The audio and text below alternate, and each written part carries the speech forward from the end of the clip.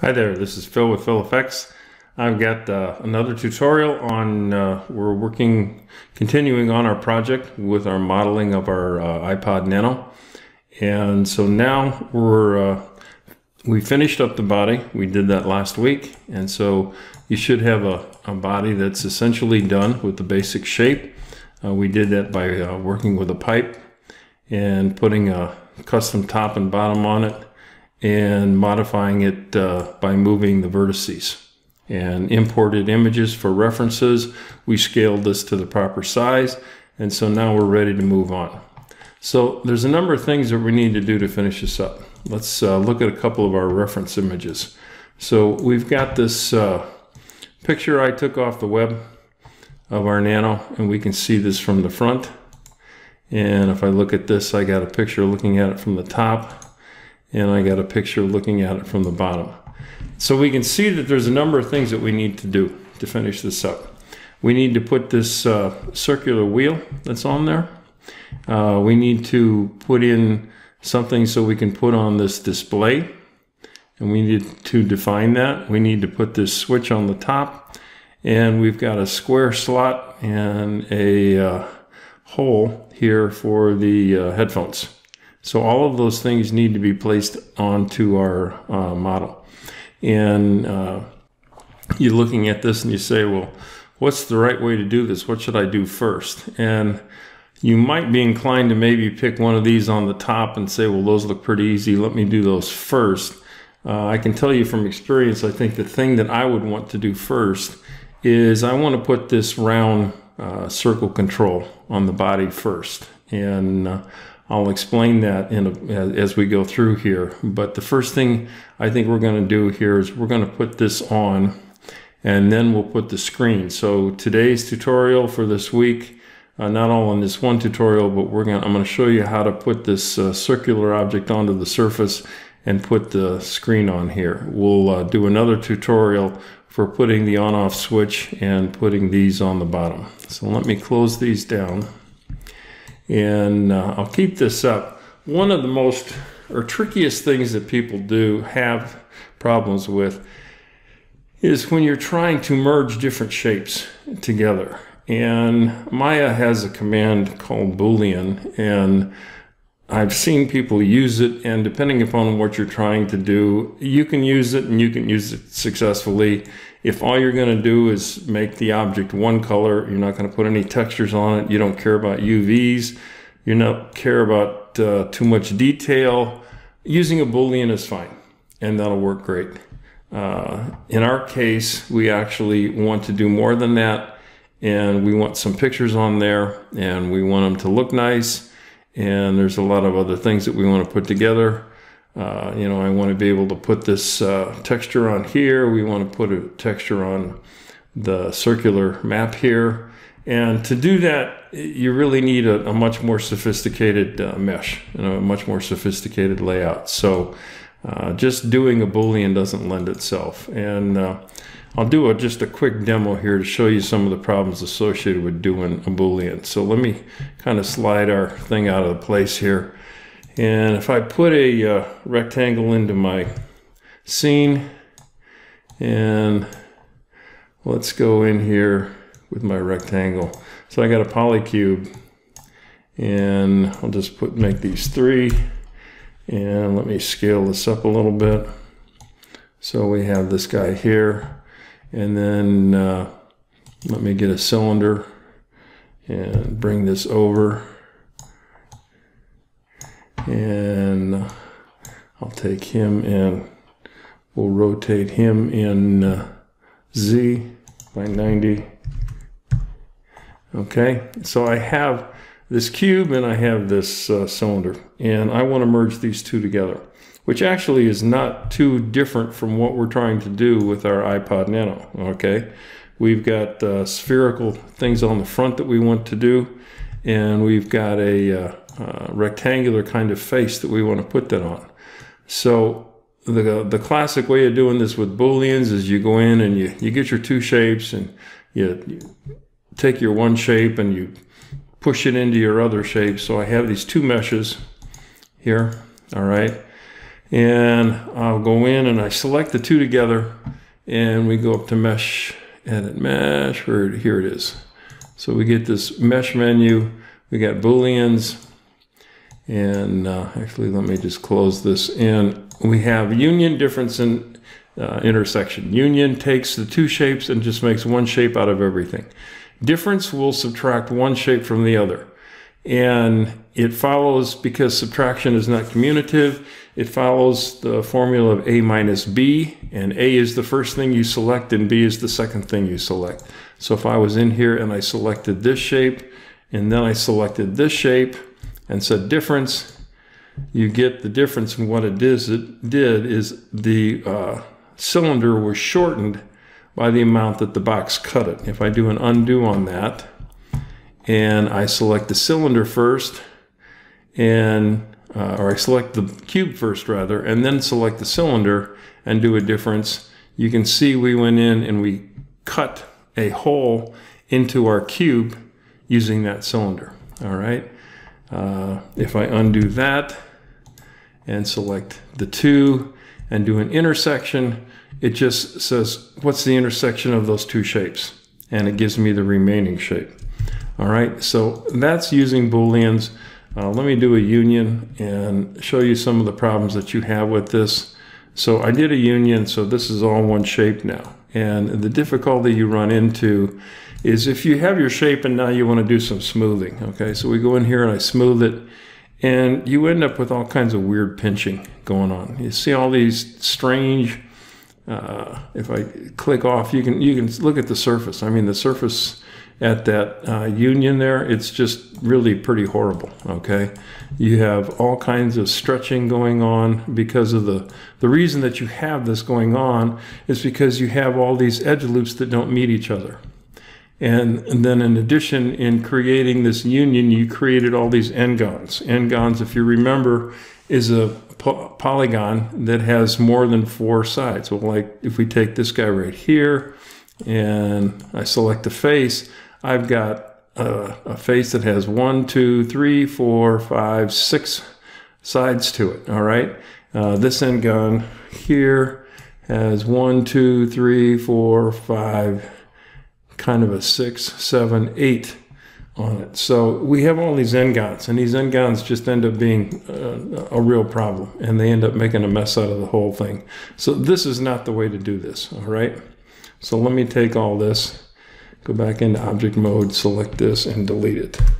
So I'm back, and so what we want to do is I want to put a circular object, and I want to mesh it into this rectangular kind of shape. And there's a method to my madness, and there's a way to do this so everything will work out, and you end up with a very smooth, blended mixing of a cylindrical object right into a square face. So the first thing we want to do is obviously we need to pick our primitive. And because this is cylindrical, you could say, well, there's two kind of primitives. There's a pipe and there's a cylinder. So I have to decide what I really want. And I can either use a pipe or I can use a cylinder. And having gone through this at this point in time, we're going to want to build the surface across the surface just like we did on the tops. And so when we made this initial iPod model for the body, we used the pipe. And I'm going to want to do the same thing here on this inside surface. And to do that, again, this pinched top that you end up with on the cylinder that you can see right here ends up being a problem. So if I go into object mode and slide him out, this pinched top I talk about in class, this ends up being problematic, especially if we want to put in textures and things like that. And it's just too difficult to deal with. So we're not going to work with that. I want to work with a pipe. And so I've got this pipe here. And what I want to do is, first thing we need to do is we want to rotate that. And we want to rotate that in the x-axis by 90. And let me shift this.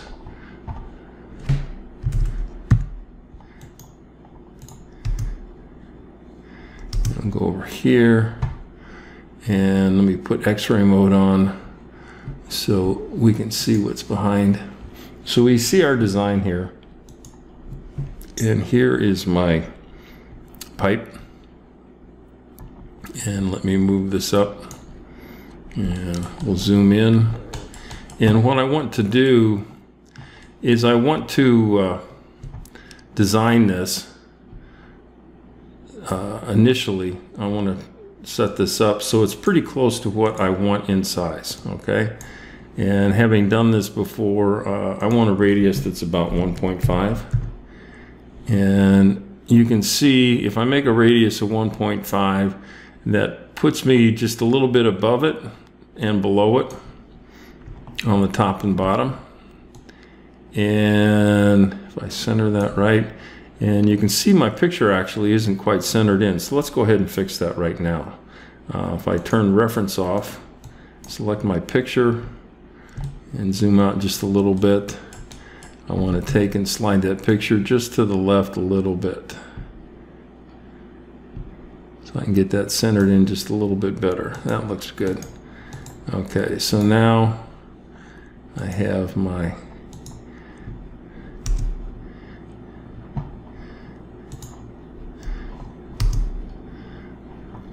here's my cylinder. That looks good. And my picture is referenced better, and so you can see I'm a little bit inside of it here, and I'm a little bit outside of it there, and that's pretty much where I want to be. The reason that the picture is not circular is because the picture was taken with a camera, and the camera shows perspective. And so there's going to be a little bit of distortion because the surface of the iPod Nano isn't flat, and because of that you see some distortion. So let's get back. We're going to change the size on this. So I went to a radius of 1.5, and I want to bring this bottom part down, and the thickness, the way the pipes work is you bring this inside radius in by changing the thickness. So if I go down here on my parameters and I change the thickness to about 0.8, that makes it just about perfect. So we can see that 0.8 is the right size to bring my inside radius to just about where I want it, and 1.5 is good for the outside radius. So I like this, and this works out pretty good. And so let's move on to the next part of how we do our adjustments. So I want to go in and I want to be able to see the lines on the iPod, and I want to see the lines on my pipe, and I want to see the two of them together. So the way to do that is we go over here and we turn on grid lines so we can see them both at the same time. And at the moment the grid itself is getting a little confusing, so let's just turn that off so we don't have to see it. So now we can see the grid lines of the Nano, and those are going up and down vertically, or the edge loops rather, and we can see all the edge loops that's on my pipe. Now what we want to do to make this work out is we need to make the edge loops of the Nano body match where the edge loops are going to be on the pipe. And let me just do this, and then I will explain this as I go through. So we have an edge loop that's coming down here, and an edge loop in the center, and an edge loop that's coming down here. Well, the one that's in the center, lo and behold, because these two shapes are centered, you can see that this edge loop of the Nano is hitting the edge loop of the pipe, and that's exactly where I want it. So that works out perfect for us. This edge loop here, if I go into edge mode, this edge loop is not where I want it to be. I want this edge loop to line up right as close as I can get it to this intersection right here, because, well, you'll see what I'm going to do as we get on.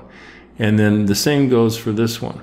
Well, since these two are symmetrical, I can select the two together, and I double click to select this one, and I double click to select that one. You want to get the entire edge loop. Don't just click on it. If you click on it, you might click on the front, but you don't get the whole loop.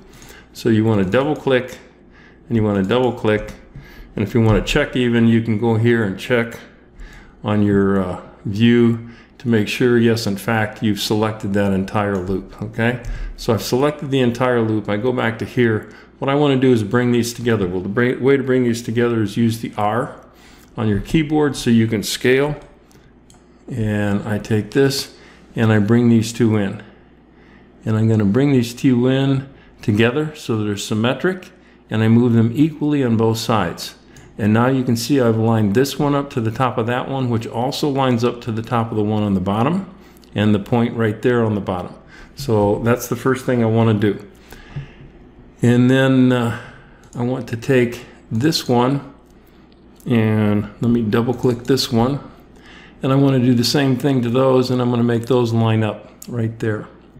Okay, so if you can guess, now we have an issue in that I need to add some more loops going this way.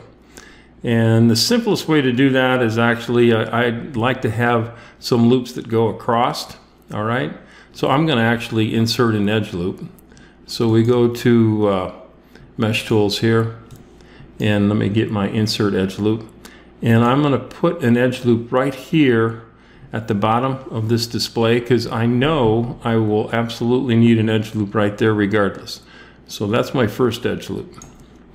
All right, the second edge loop is I've got, well, there's one down here in the bottom.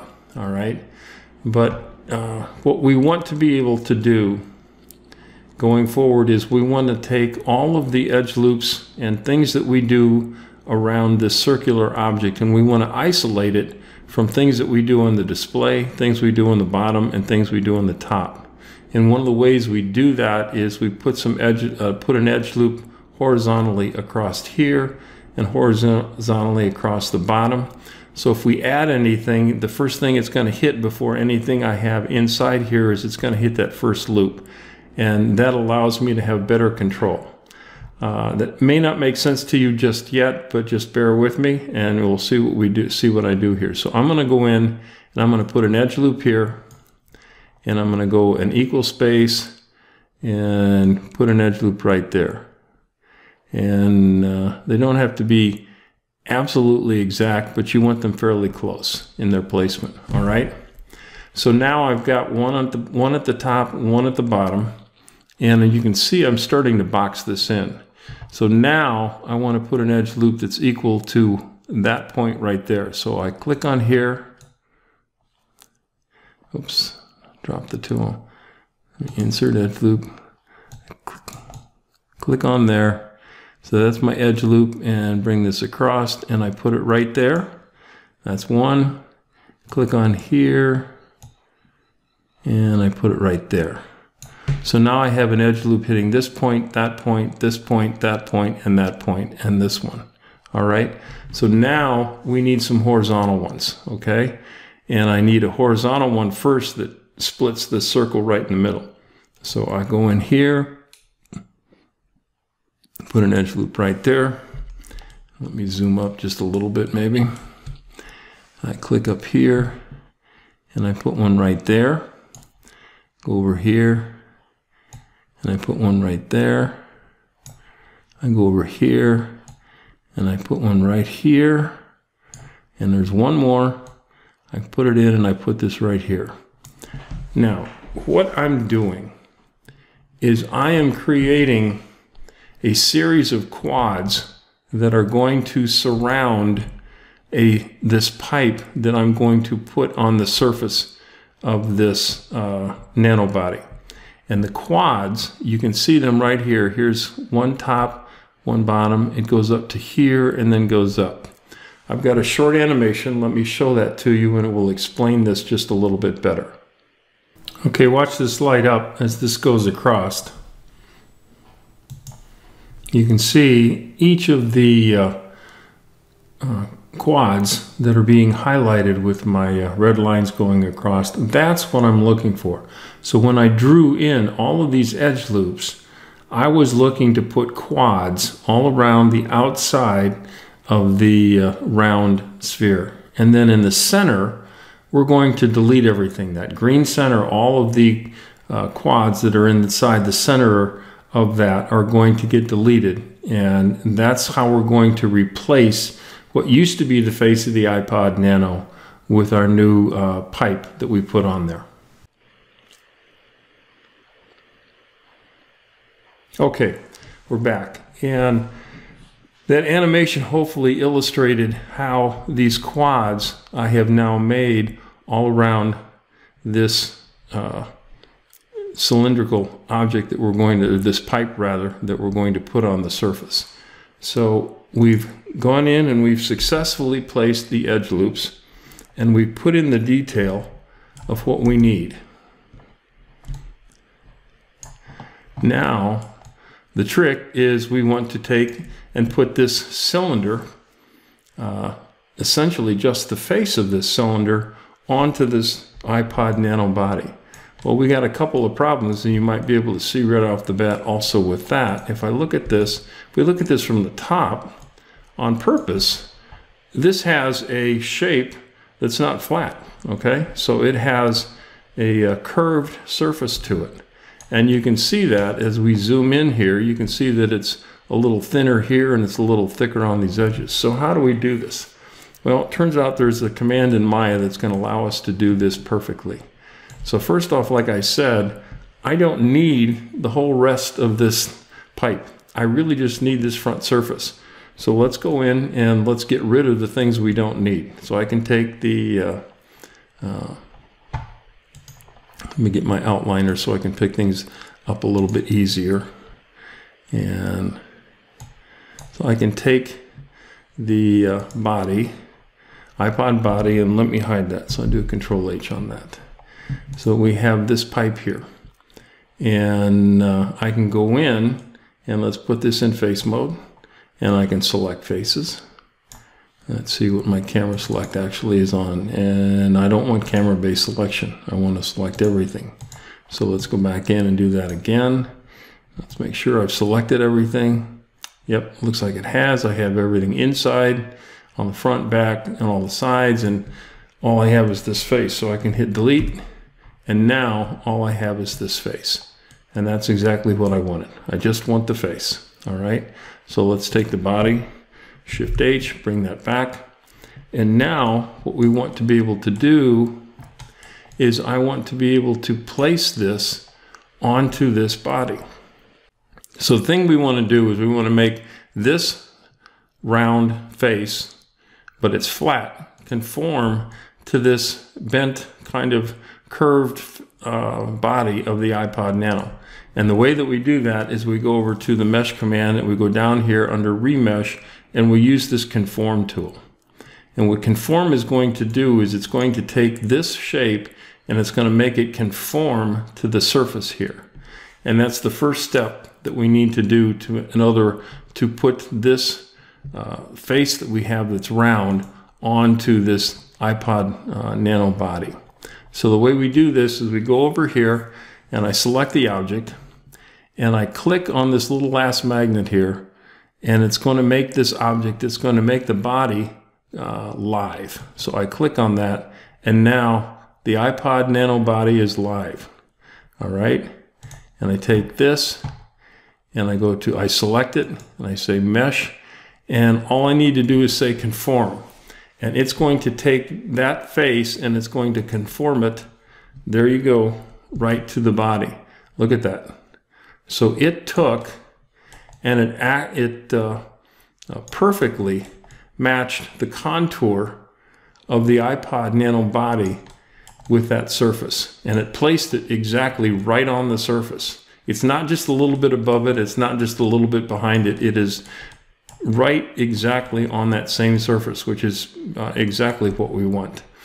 And so then I have my Nano body. I can't select it because it's live. So now I have to make it unlive.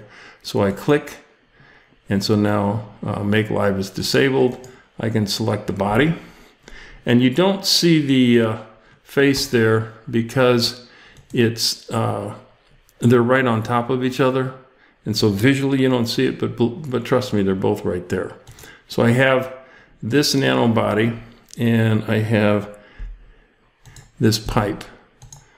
Actually, these two things I don't need anymore. Let me get rid of those. All right, so I have, this is my face, this is my body. Let me shift select. So what I want to do here first is I'm going to go in and remember that green square in the tutorial I showed you. I want to go in and we'll want to delete these faces to combine these things together. So I go in and I select this. I go into face mode and no, wrong thing. Select this one, go into face mode.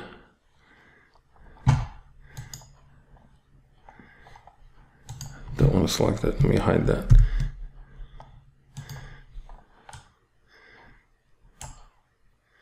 Okay, so I select that face, shift select. Now actually here I want to make sure that I do have camera select on because I don't want to be selecting faces behind me.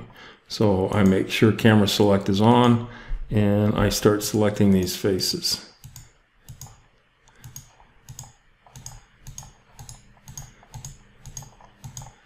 So I want to delete these because I don't want them, all right?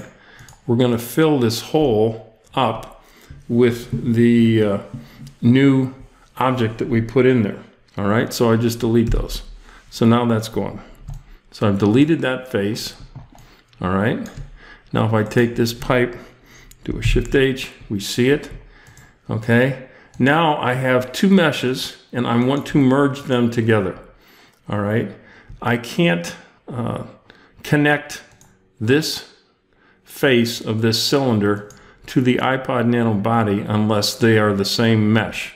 They're not the same mesh, and you can tell that because I can select this mesh or I can select that mesh. If they were the same mesh, I'd select the two together. Well, you don't see that. But I can combine them, and that's exactly the command we use. So I select this mesh, and I select that mesh, and I go up to mesh here, and I say combine. And if I collect that, now these are one mesh, and the two will connect. So now all I'm left with doing is I need to take, and I want to take the vertices here that are from the old iPod Nano, and I want to take those vertices and merge them to the points that are up here. Now this looks maybe just a tad confusing. If I put this, let me turn this off, and I go into vertex mode. Does that help? No, that's a little bit more confusing. Let me go back to shaded. So if we look at it in shaded, what I want to do is I need to take this vertex and I need to move it up here. Well, there's a command, and I haven't used this much yet, but let's use the toolbox, the modeling toolbox. And what we want to do is we want to use a tool here called target weld. And what target weld will do is I can select a vertex and then let me just demonstrate here. So I want to take this vertex, because this is part of the old iPod Nano, and I want this to connect right up to this point. So you can see I put in those edge loops, and I wasn't exactly perfect. It doesn't end up, that ends up not being a problem, all right? For what we want to do, this will end up being fine. So I want to select this one, and I want to target weld. So I go in and I select this, and you can see that orange highlight, and there I'm saying I want you to weld it and move it to that point. So bingo, it does that, all right? So now I want to take this one and I want to move it to that point. I want to take this one, I want to move it to that point.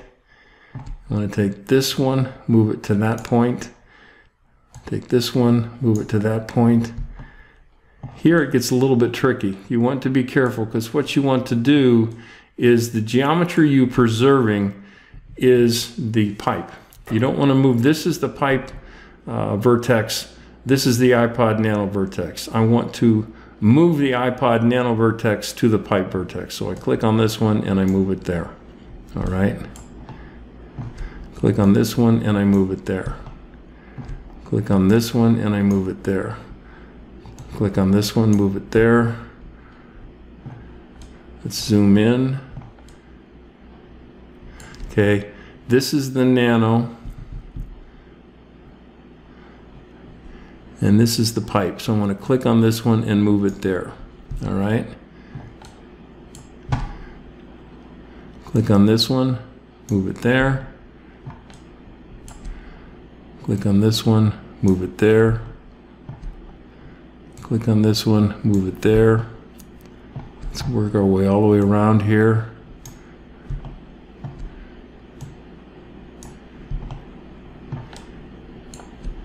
iPod Nano to the pipe. Nano to the pipe. Nano to the pipe. Nano to the pipe. And one more. Nano to the pipe. All right. So if you look at this, you can see what we've done here. All right. So we have got actually a beautiful blending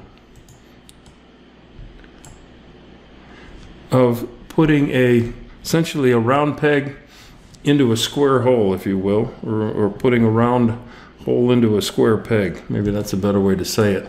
But I have a perfect blending of taking this cylindrical object, and I've successfully placed it and embedded it into our rectangular object. And not only was our object rectangular, but it had a surface that was not planar. So what I'm going to do is I'll stop at this tutorial and I'll create another one, and we'll talk about how we finish this up, because we have to build a new center here. And so we'll build that new center. We're going to add some edge loops to create some details so we get some high definition on the round edges, and that will essentially finish off putting the dial onto our iPod Nano. So this is Phil with Phil Effects.